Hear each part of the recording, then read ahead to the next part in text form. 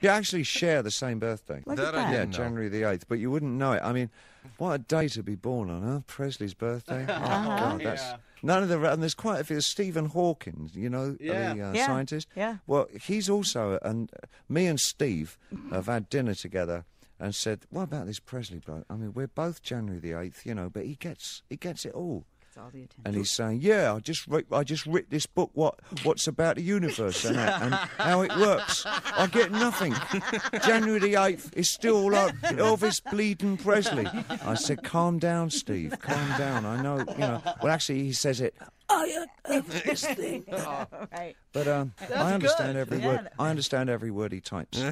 Well, and every year on your birthday, we get our, you know, here's whose people, you know, here's Put what those red wigs on. Well, we get this list. Here's who's having a birthday today. It lists a long biography on you, and at the very end it says, collects Nazi memorabilia. I mean, was that a one-shot deal, or do you have a whole wing in your home? That's absolute.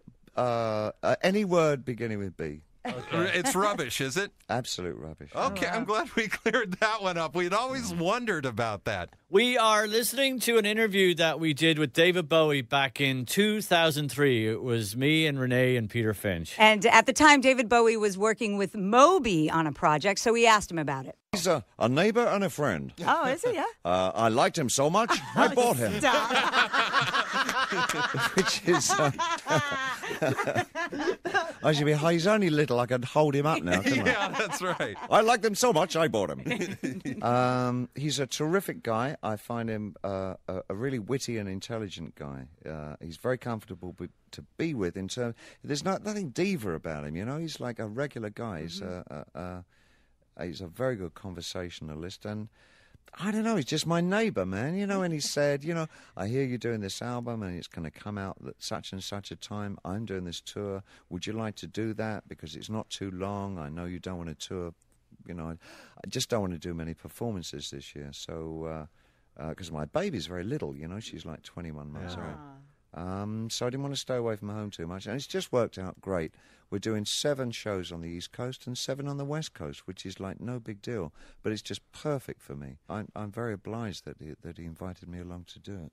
I think it's very refreshing that you're doing that with Moby this year, and that tour with, you know, reasonably low ticket prices, when some other established artists, you know, Crosby, Stills, Nash and Young and Paul McCartney are going around and charging the earth for these shows.